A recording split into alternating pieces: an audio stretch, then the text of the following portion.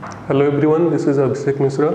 Now in this video we are going to discuss regarding ore reserve calculation. So I will discuss some of the methods, those are important for your exam, and then I will discuss some of the questions those are asked in previous year.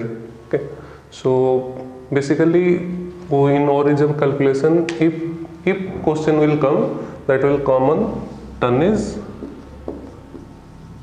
or finding tonnage or finding average grade of that ore. Okay, grade or assay, right? So first I will define these terms, then we will go for the calculation. Okay, so first of all, what is tonnage? Tonnage is your average metal content that you can extract from the deposit, right? Metal content that can be extracted, right?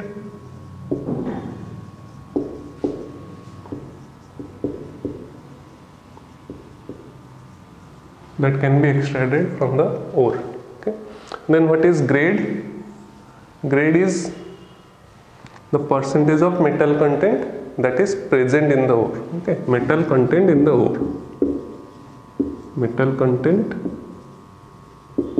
of the ore. So accordingly the ore is classified to be high grade ore or low grade ore, and that grade is different for different ores. Like for iron, that cut-off, that is, there is a term that is known as cut-off grade. What is cut-off grade? Suppose one ore is containing 35% of metal, okay, its grade is 35%, or one is 65%, like that. So if the grade is 35 or 65 or 90 or it is 15, so there are various grades. So whether it is useful for us to mine there, whether it is profitable for us to mine there, so that depends on a certain percentage of grade, like certain grade value. Above that grade value, if the ore mineral is containing higher grade value than that, then we can do mining there. That is known as cut-off grade. Okay. As I have told, suppose 15, 35, 45, 60, like that. Suppose if the metal content is less than 45%, if the metal content is less than 45%, then for a certain deposit that is fixed for that is dependent upon your deposits, like that is different for iron ore, that is different for limestone, that is different for copper, like metals, copper and gold, silver, like that. So that is different from different for different metals or different ore deposits. Okay, so that particular grade above which we can do mining there, that is profitable, then that grade is known as cut-off grade. Okay, metal content, average metal content, you can say average metal content of the ore is grade, and cut-off grade is above this grade mining is profitable.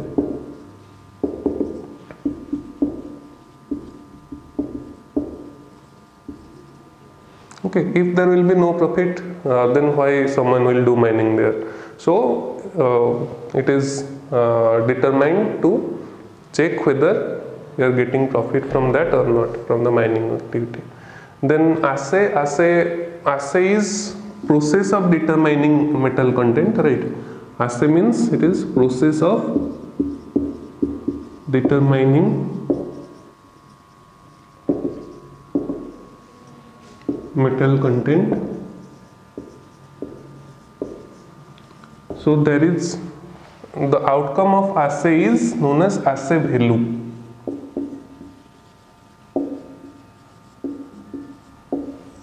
Okay, this assay value is similar with grade, like here it is average metal content, here it is also average metal content. Assay value is same as your grade, right? but grade is used in case of like let's consider iron ore deposit or your limestone deposit. Like there the cut-off grade is 65% or 45% like that. We are getting what? We are doing mining there with higher values, right? 65%, 45% like that. But in case of assay value, it is used for precious metals like gold, silver. Okay, so there we are finding what is profitable concentration or what is your cut-off assay value. That will be your like in ppms, okay, or in ppms or parts per million. ppm means parts per million. Okay, so that is very less concentration if the gold or silver that is in very less concentration also. Okay, if you compare between iron and your gold and silver, it will be the iron that will be having some value in market, and gold is also having some value in market. But if you mine some sort of gold deposit, or if you mine in some assay value of the gold ore, okay, and then you are mining in certain grade of the iron deposit, then that differs. Okay, so how much iron you will extract and how much gold you will extract, that again differs. So for precious metals, because the price is very different, right? The price we are getting for gold and price we are getting from mining iron, that is very different. The profit you are getting, that is very that is very different. So the precious metals like iron and copper or something, there we usually use the term what? Assay value instead of grade there. Both of them are having same meaning, right? And grade is for your iron deposit or limestone deposit or anything. Okay, high grade deposit, low valued deposit you can say, as compared to the precious metals. Okay, then assay is process of determining the metal content. Okay, cut-off grade I have told, that is above that grade you can do mining there for your profit. And tonnage, that is metal content that can be extracted. So most of the time the question is restricted to tonnage, but they can ask you about grade or assay value. Okay, so process is same for calculating grade and assay value, right? Both are same. So we'll go for the problematic approach then. So to discuss the problem, first I have to discuss what are the methods to determine this average grade or tonnage.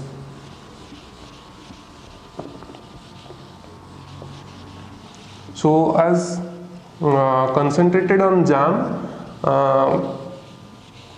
they are asking very simple questions, like most of the time they are asking tonnage, right? So what is the formula for tonnage? Tonnage is, you can find out by volume into specific gravity or sometimes bulk density.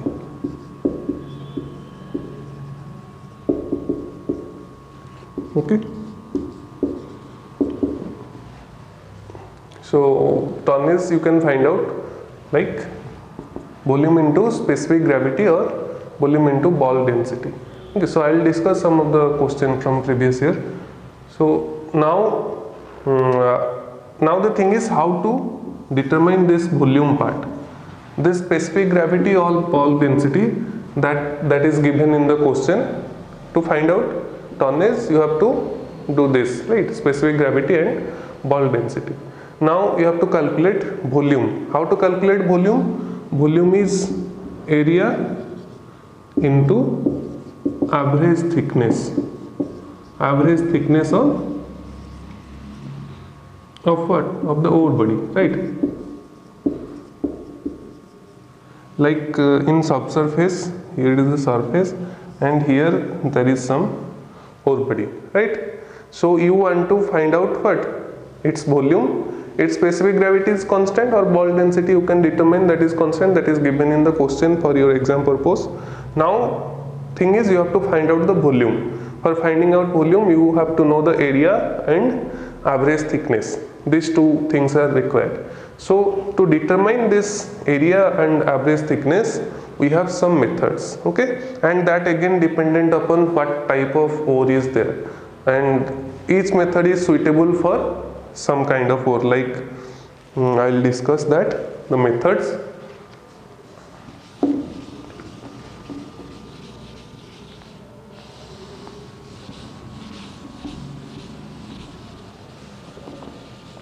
That methods are those methods are known as like, first one is grid pattern methods for ore reserve calculation, right? Ore reserve calculation means you have to find out the volume, then other thing is given, then you can find out the tonnage, right? So grid pattern method. Okay. Second one is triangular method, then polygonal method, then inverse distance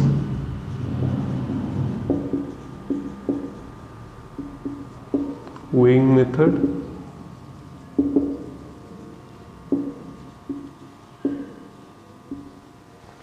then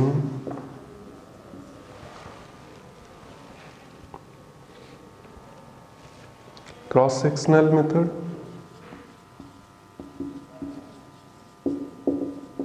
well, these methods for your exam, for JAM purpose, these are not required. You can concentrate on these 4 types. In this video also I will discuss on these 4 types. In further I can discuss this cross-section method, or there is one LV section, or it is called longitudinal vertical section, right? LV section method, then iso patch map.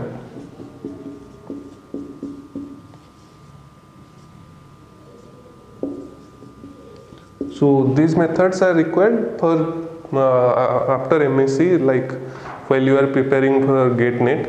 So for JAM you have to concentrate only on these 3-4 things, and these are also, they are not asking the in very details, okay, as I have told you that they are asking only from tonnage, right? So if they will ask something on this method, so you can do, they will not go beyond this, okay. So I will discuss these 4 things. So first one is grid pattern. So as I have told, these methods, why these methods, why we are applying or using these methods?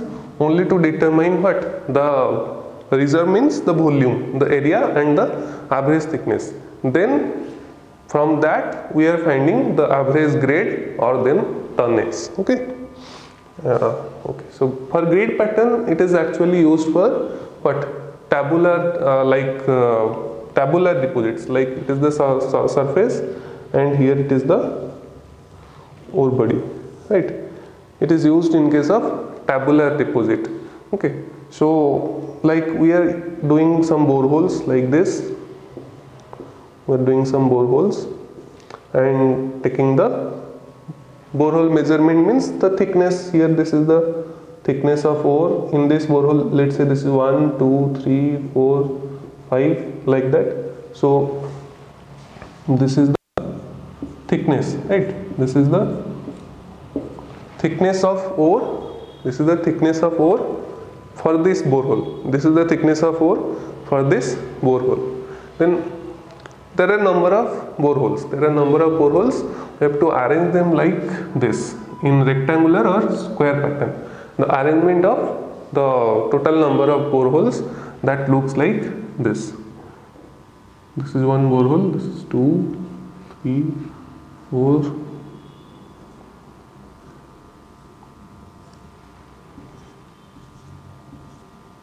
like this.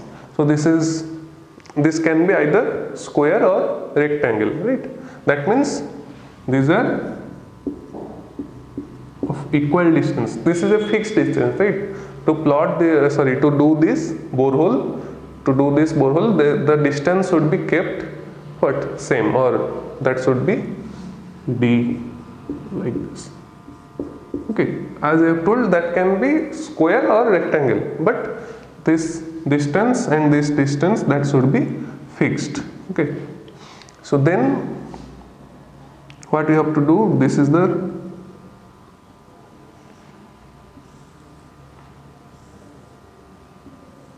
you have to join all the boreholes. You have to join all the boreholes like this. Okay. Now you can see this is a square pattern, square grade pattern. Okay, this is known as grade pattern. For in which deposit you can find? You have to find it in what? Tabular deposit. Let's say the deposit is like this. Okay. So this is the ore deposit, and this is in subsurface, and this is from above the surface. You are doing the borehole 1, then you have to name it 1, 2, 3, 4, 5, 6,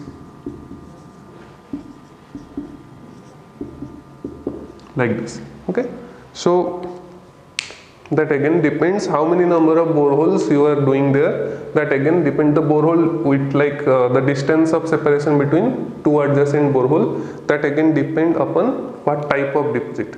Like if you are determining for coal deposit, if that the coal deposit that occur in sheet, right? That occur in flat sheet or bedded deposit, like that. So you can do this borehole spacing. You can take more borehole spacing. Like the distance might be in some tens of meter or like that. Okay. So you can take the distance you can take tens to hundreds of meters. Okay, like for bedded deposit or sheet like deposit. But when you are taking for what other than bed type deposit or sheet like deposit, then you have to decrease the borehole spacing. Okay, the borehole spacing again dependent upon the nature of the ore body, whether it is bedded or sheeted like that, again dependent upon this. Okay, this is dependent upon that nature of the ore body, the borehole spacing. Okay, so then what you have to do, you have done these boreholes, you have formed this grid pattern. Now as I have told, you have to find out what? Average thickness. The main motive of every method is you have to find out average thickness and then volume. Volume means area into thickness. Okay, then if ball density or your specific gravity is given, then you have to find out what? Tonnage. Okay, these three things we have to determine: average thickness, volume, and then tonnage.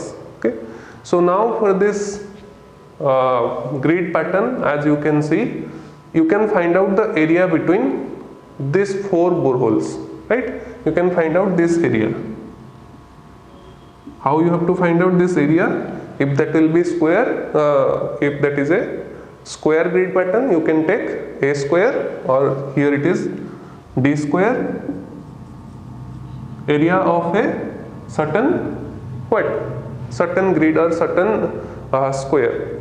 This is the total grid pattern, and this is the one square. So we have to find out the area d square, or if that will be rectangular, you can find out by using length into breadth, right?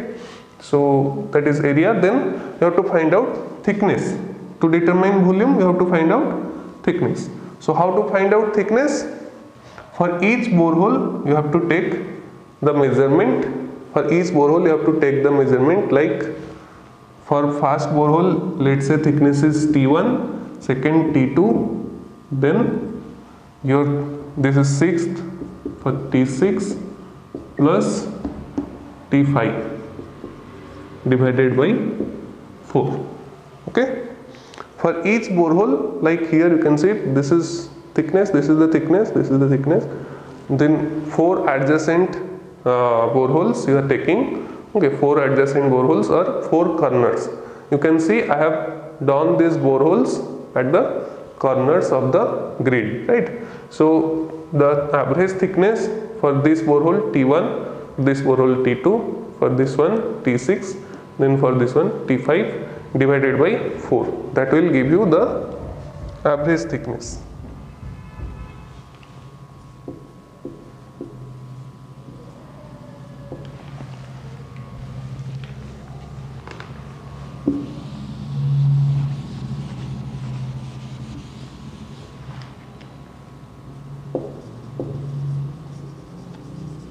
Okay, now you can calculate this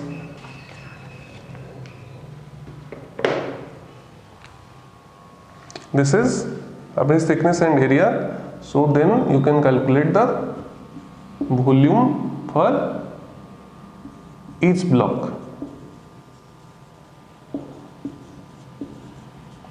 This area and this average thickness only for this region, so then you can find out the volume in this region, right?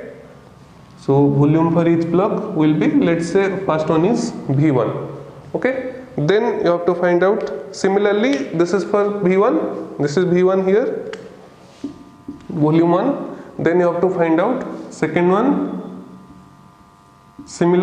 in similar way average thickness, and then what, area will be same, if it will be rectangle or square that will be same, so average thickness into area, then you can find out the volume for this block. Then for third, fourth, this will be V2, okay, similarly V3, V4 like that, okay.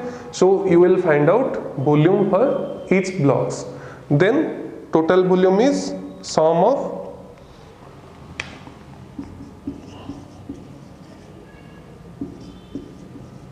total volume will be equal to sum of all the volumes, okay, volume of each block.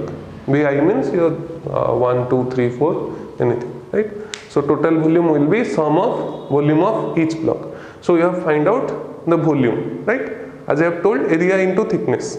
Area you can find out whether it is square or rectangle accordingly. Then average thickness, as I have told, you have to take 4 adjacent boreholes divided by 4. Similarly for each blocks. Then volume for each blocks. Then the total volume. Then to find out tonnage, this total volume will be used and it is multiplied with what? Your specific gravity or bulk density, whatever is given there, right?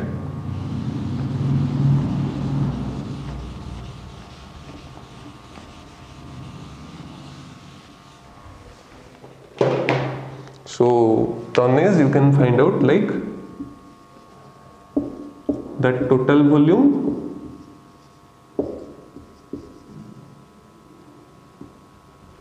into specific gravity or bulk density, okay. Then talking about grade, okay. Then one more thing, that is your grade, average grade of the ore, okay. Average grade of the ore. We have learned how to find out thickness, then volume, then tonnage, then grade. So how to find out the grade? For each borehole you have find out the grade measurement, okay. For let's say for borehole 1 you are finding grade 1, borehole 2 you are finding grade 2, okay. Similarly borehole 3 you are finding grade 3, and for each sorry, not 3, 2, 6 and 5, okay, 6 and borehole 5 grade 5, and for each you have find out the thickness, okay. In the borehole thickness you have you can find out from the borehole core, then grade also you can find out from the borehole core, okay. That is grade 1, grade 2, grade 1, grade 2, grade 6 and grade 5. Similarly thickness is T1, T2, T6 and T5. These are thickness, okay. Now you have to find out the average grade for each block. Average grade for each block.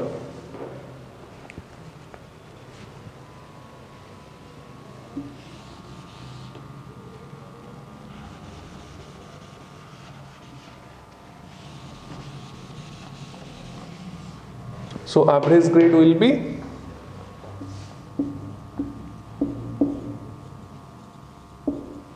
see, this is also a common formula in each method. As tonnage is volume into specific gravity and volume is area into thickness, then average thickness we are finding for taking averages of all the adjacent boreholes. Similar in all the methods. In triangular also same, polygonal will be also same, but there will be some difference in taking the area. Okay, in calculating the area there will be some difference. Okay, otherwise all formulas are of same pattern. Okay, for average grade, as I have told you, you can find out like G1 T1. G1 T1 means grade of first borehole, grade measured from the first borehole, thickness measured from the first borehole, then G2 T2, grade from second, thickness from second, G6 T6, grade from this borehole, sixth borehole, and thickness, and similarly grade 5 G5 and T5 divided by T1 plus T2 plus T6 plus T5. Okay, grade into T1. Grade 1 means your grade of the first borehole, then into thickness of first borehole, grade of second borehole into thickness of second borehole, like that, and divided by sum of all the thickness. So this average grade you are finding for what? The first block, the first block. Okay, if you have to find out for the whole ore body, if you have to find out for the whole ore body, you can use the formula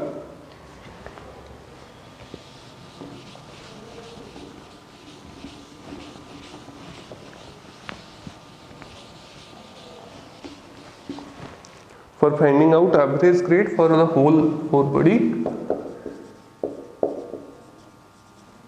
You can find out like G1, T1, G2, T2, and likewise. Okay, for all the boreholes you are taking grade into thickness, grade into thickness, grade into thickness, divided by T1 plus T2 plus like that. How many boreholes you have? Till 12. Okay, so you can write it in general form, that will be equal to sum of Gi Ti divided by sum of Ti. That means sum of multiplication of grade and thickness of each borehole divided by sum of thickness of each borehole. Okay, it will give you average grade. Okay, so for polygonal method, for this grid pattern method, we have learned how to find out average thickness, then volume, then tonnage, then average grade. Then we will move to next method. As I have told you, the formula will be in same pattern. Okay, only how you are determining the area, that will be different. So second one is triangular method.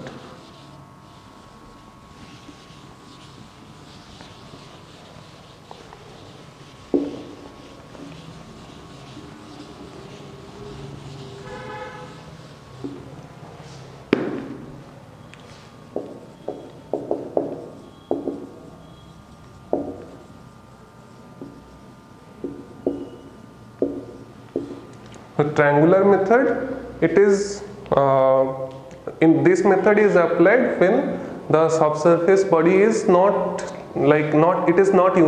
It is not uniform. It is not like sheet in previous case. For sheet like deposit, grid pattern is the best method, right? Triangular method, they are used for what? Massive ore bodies. They are used for massive ore bodies. Like they are not like sheeted deposit, but something like